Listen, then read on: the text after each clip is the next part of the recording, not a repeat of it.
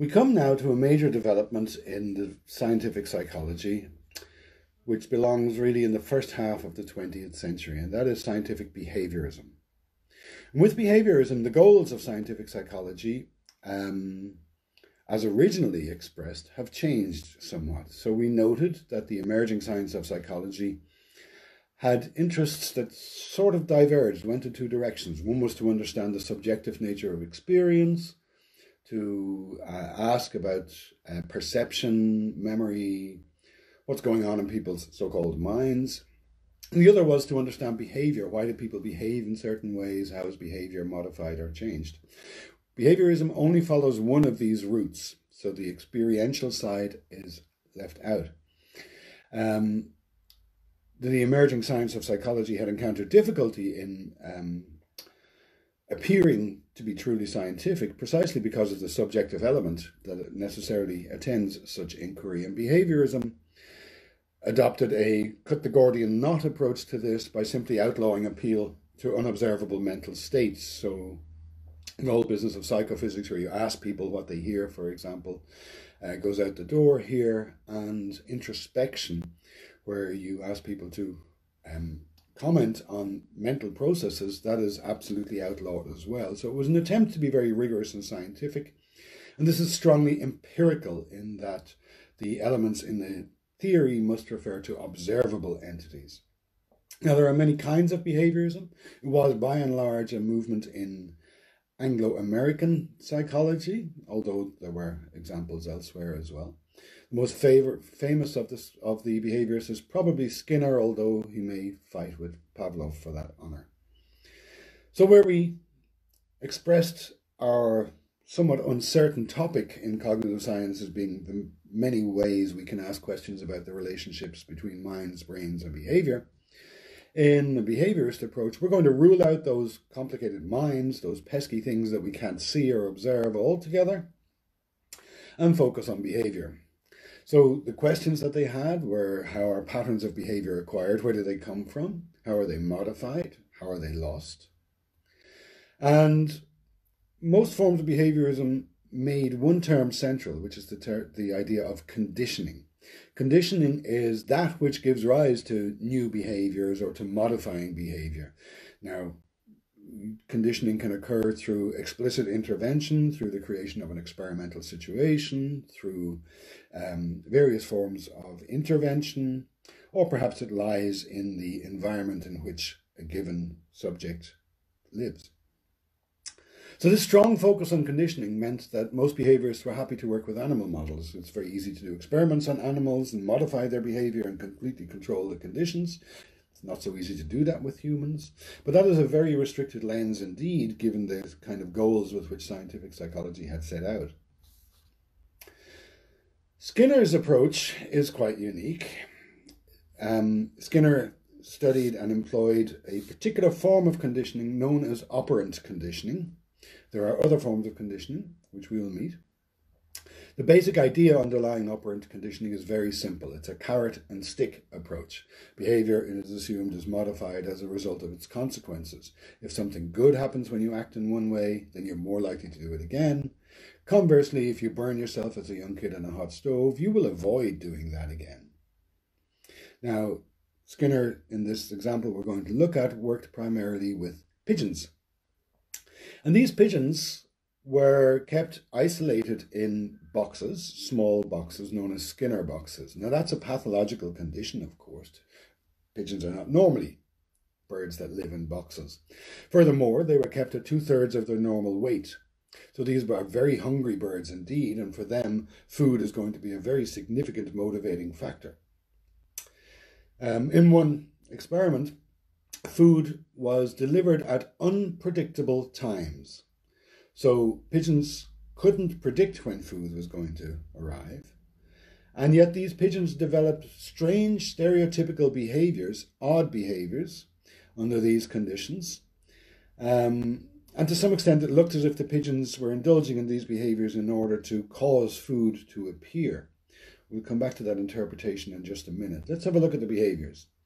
So, for example, one bird was conditioned to turn counterclockwise around the cage, making a couple of turns between reinforcements, and another kept thrusting its head into one of the upper corners of the cage. Others developed tossing responses or pendulum motions. These are stereotypical behaviors you might not be surprised to see in an institutionalized animal in the zoo, for example. So why did the birds develop these behaviors? Well, Skinner was more aware than most that behaviors occur in specific contexts and the behavior is not independent of the context in which it occurs. He had, of course, created this artificial context, the Skinner boxes, the isolation, the starving conditions, and the randomized food delivery. Those are experimental constructs. And the resulting behavior arises from pigeon plus context. So this spreads the load, in a way, for understanding behaviors between the subject and its world. And this insight is worth hanging on to.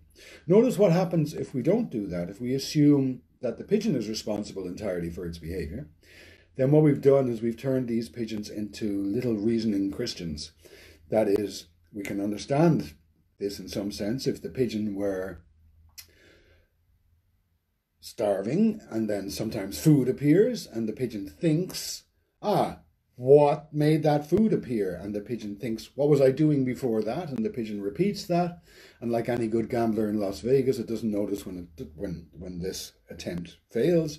But every time the pigeon reproduces the behavior and food arrives, we get that winner's rush and the pigeon becomes reinforced in its behavior. That's a really poor explanation of what was going on. I hope you can see. We're talking about pigeons, which are little birds, as if they were reasoning Western Europeans.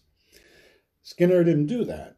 He understood that the behavior should be understood as a resultant of a particular kind of animal under very specific conditions. This way of modifying behavior is very, very successful in some areas.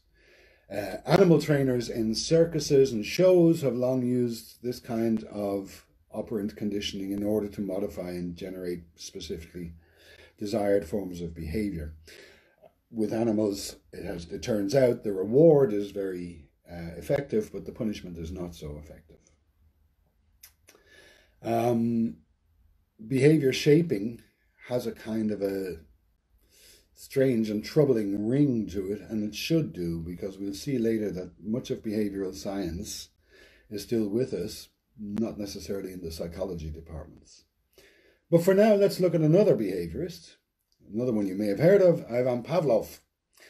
Pavlov had worked with a different notion of conditioning, which is known as classical conditioning. And in this, a technical vocabulary was developed, in which some central terms are the notion of stimulus and response. You've all heard these terms, they've entered our language. This is where they come from, and we'll have to give a lot of thought as to what they mean.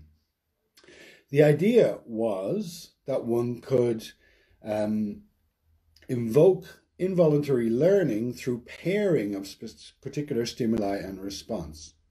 And the experiment you're probably all familiar with salivating dogs works like this. We have a dog, and when the dog is hungry, the dog salivates in anticipation of food. If you put a plate of food in front of it, saliva starts being produced. That makes sense when you consider the dog as an animal that must feed. If you play a tuning fork or ring a bell at the dog, nothing much happens. The bell doesn't mean anything to the dog. But if you undergo a training regime where the bell and the food placement are linked, so that every time the food arrives, the bell is rung as well, over time, the bell seems to acquire some of the meaningful properties of the food. And the crucial experiment at the end is done when, after a period of conditioning like this, the bell is rung in the absence of food and the dog salivates. And this is taken as evidence that the meaning of the food has somehow been transferred into the bell. An act of symbolization, which, if this were an appropriate interpretation, would be very, very meaningful indeed. In fact, Pavlov was given the Nobel Prize for this work. There's Mr. Pavlov indeed with one of his dogs, and you can see the slightly antique look of his lab. Now, I invite you to be very, very skeptical of any account of behavior as it being produced by stimuli and generating a response. Anytime the words stimulus and response are paired, I would like you to be critical. I'm going to play you a short video in which the cybernetician Heinz von Förster chats with Umberto Maturana about a replication of Pavlov's work done by a guy called Konorski. Fascinating experiments to establish the intelligence of animals.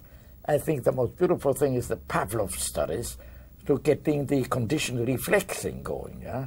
He had a dog, putting a dog on a table, and there was an assistant in a white coat.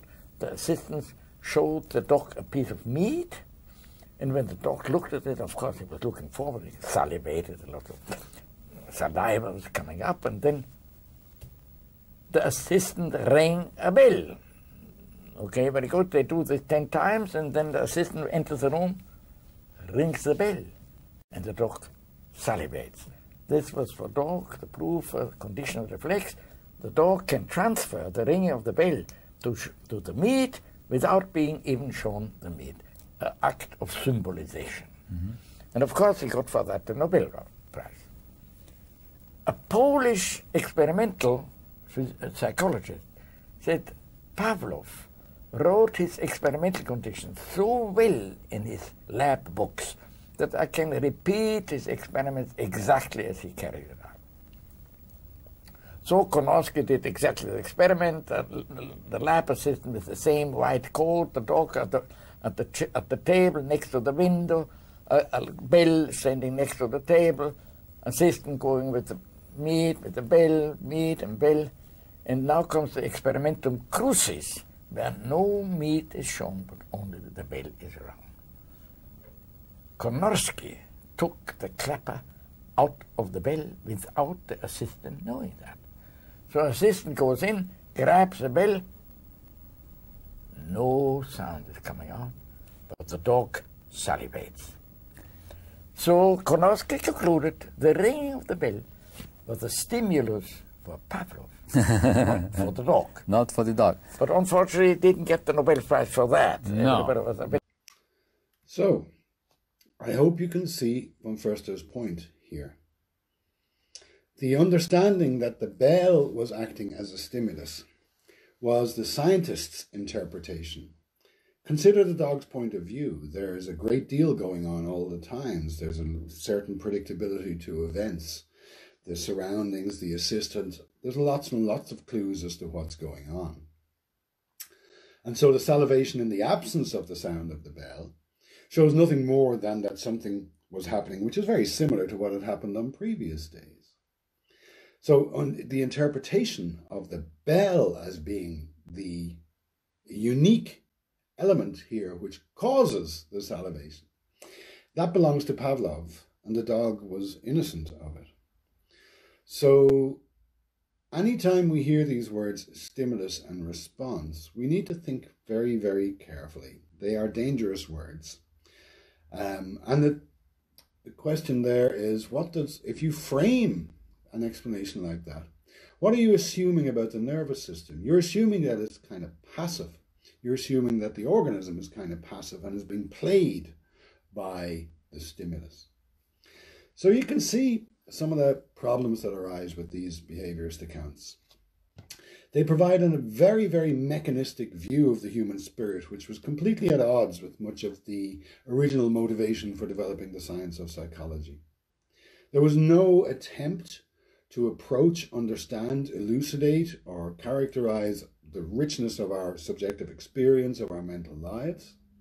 The theory of learning was very, very impoverished. Works fine for animals, but as we'll see later, there were severe limitations with this approach when you move up to humans.